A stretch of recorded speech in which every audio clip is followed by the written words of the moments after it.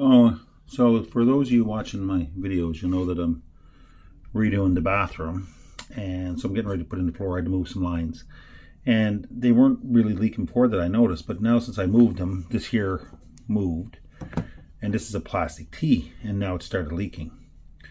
So I'm going to try recrimping them, and because I've had to recrimp most of them in here already, and see if that stops it. But what's going to end up happening is I'm going to swap them out for this. Now this is the wrong size because this is too big. This is 3/4 and these two are 1/2 inch. But I'm going to swap them for these because these do not leak.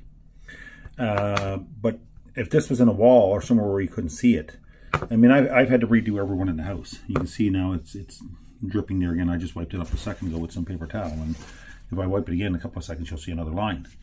So as far as I can tell, these here are absolute junk. Don't buy them.